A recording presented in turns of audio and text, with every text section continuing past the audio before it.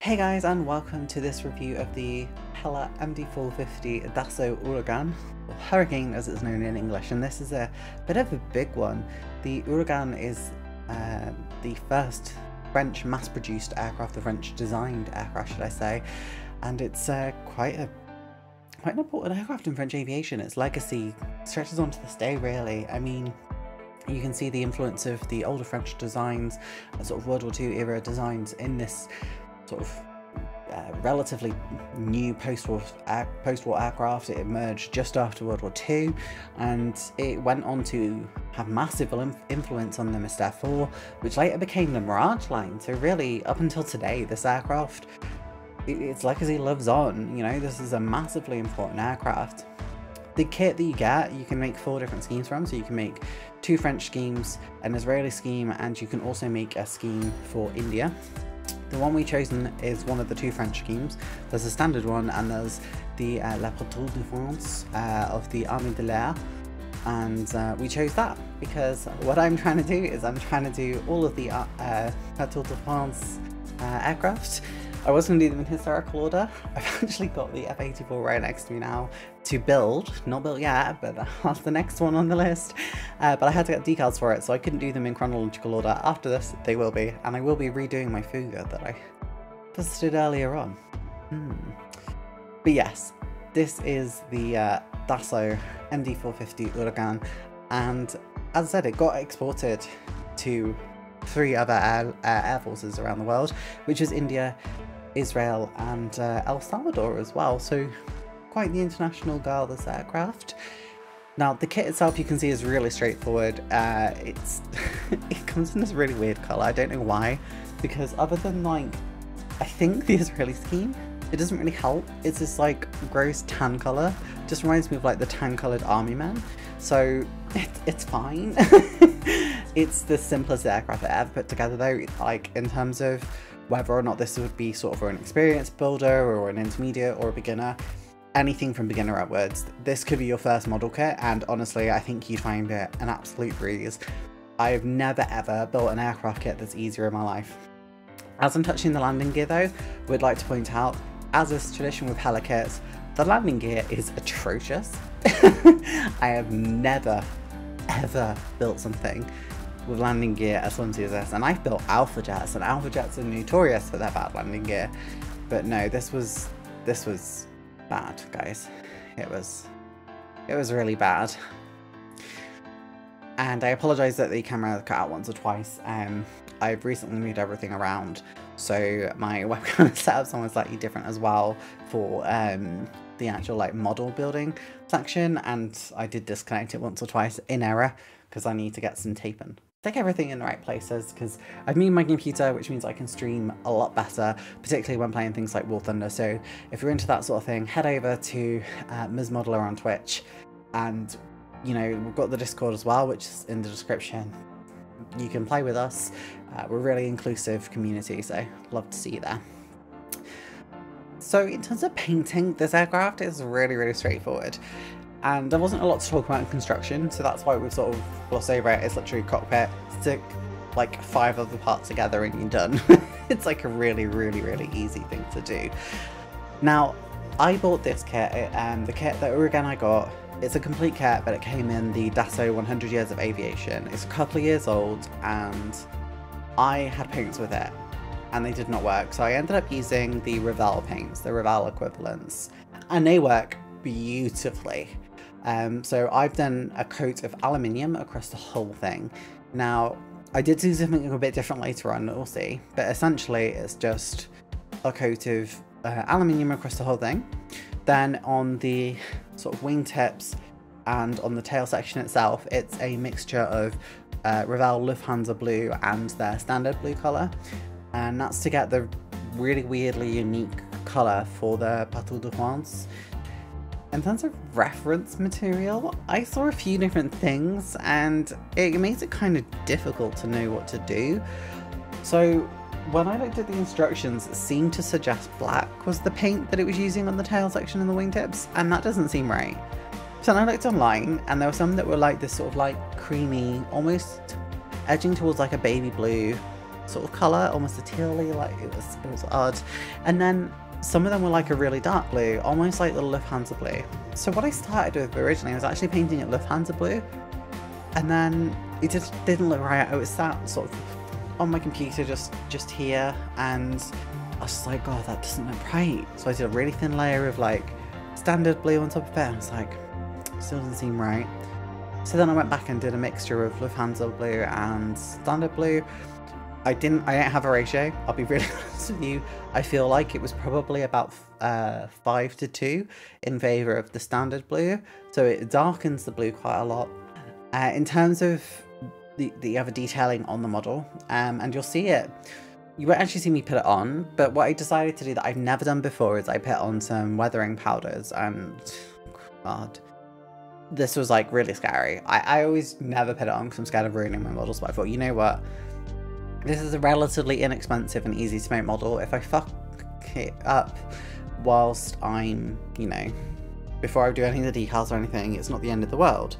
So I used, it was just a standard Revell, again, weathering powder kit, and I mainly use, I think it's a black and a rusted colour, and I use them around the engine section, around the front engine intake, and around the wings to try and give it more depth, because giving it a standard aluminium coating on its own, I don't know, like there's just something about standard aluminium that just feels kind of, I don't know, lame.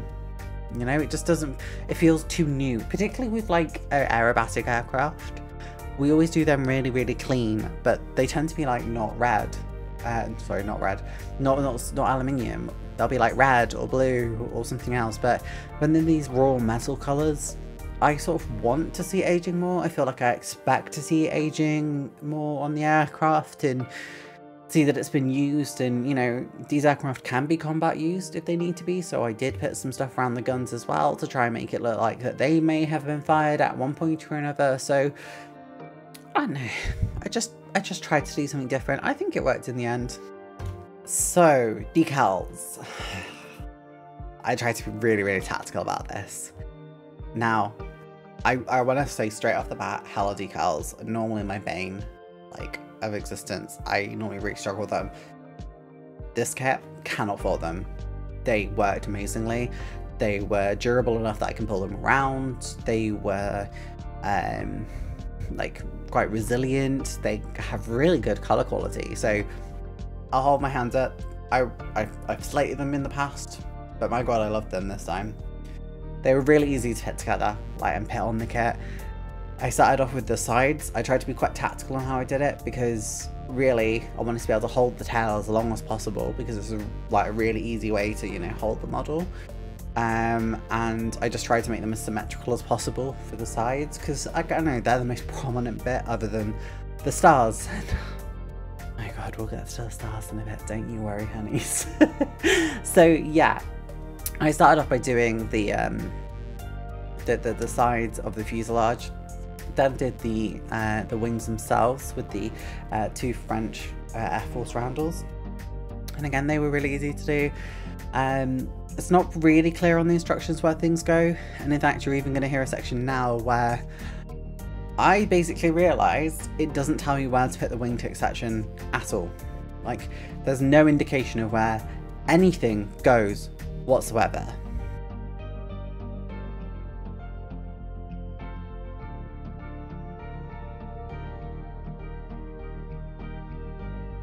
And you know what? It doesn't really even tell you.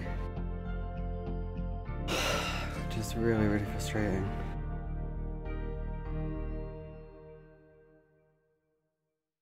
So 48 and 47 are at the top here, so we can ignore those ones.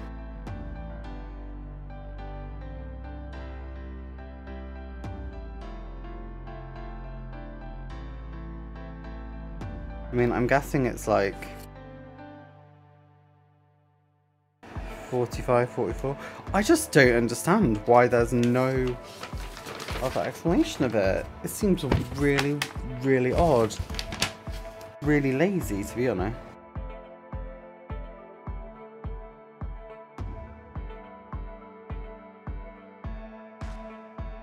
So anything above 48 is not for that. there's a lot of them still that apply for that. That's appalling. I was horrified, I'm not gonna lie to you. Clearly, I was absolutely flummoxed, and I just decided to do a process of elimination. I would do all the star bits that were numbered. As you can see, there's a lot of them.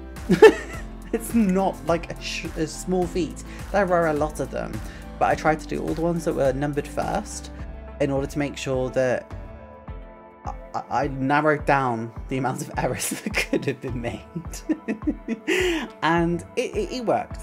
In the end, you know, it did work. I did manage to reduce it down quite significantly to a point where I was comfortable, but it wasn't the best experience. Like, just looking at the instructions and just it basically saying put stars here, and it was genuinely kind of a struggle in the end. Now these tail bits, I want to say, I'm glad I painted white underneath because they look gorgeous. Like, white on top of any other colour shows through, so they would have been slightly blue tinged or whatever, but having the white underneath means that the white really pops along with the red, and I'm so happy with it. Like, I honestly think it looks freaking beautiful. Oh yeah, and I had a kid at one eye, but we'll ignore that. After I'd done that, I decided to start doing the stars, and I think that's why I was starting to go off camera, because I was trying to work out what goes on where, and because I was literally just following a black and white image that was not three-dimensional, I found it quite difficult. Now the end result I think looks okay, but it doesn't look fantastic, I'll be honest. I've noticed a few areas now where I did wrong. I've noticed a few bits that I probably put on the wrong place, but it didn't tell me how to do it, so yeah. Whether it does in the standard Ouragan kit, no idea. This was in, as I say, the 100 years of Dassault Aviation, but I'm pretty sure that kit just has everything from the standard kits thrown into one. I will say, I did get given a Hella brush in that collection. I have used it. Hella brush, for some reason, seems a lot nicer than the Airfix brush, and I will be using quite regularly. I used it to paint the entirety of this model, mostly. I think I used like a flat brush in order to try and get some of the edges done, but otherwise, yeah, used the Hella brush, and it worked really well. So I'm not going to complain about that. The paints were all dried up. I'm assuming that was age. I initially in the stream complained that it was just the paints themselves, but I'm pretty sure it was age more than anything. You can sort of see the kits coming together here now. The stars are mostly done, and I think it looks great. You know, I used water to move them around, and then what I did was I dropped decal fix on top of that in order to make sure they fit in their place, and I'm really happy with the end result. Without further ado, let's have a look at what we've got. Please feel free to follow me on Twitch as Ms Modeler, and drop me a subscribe if you've enjoyed what you've seen today. Bye!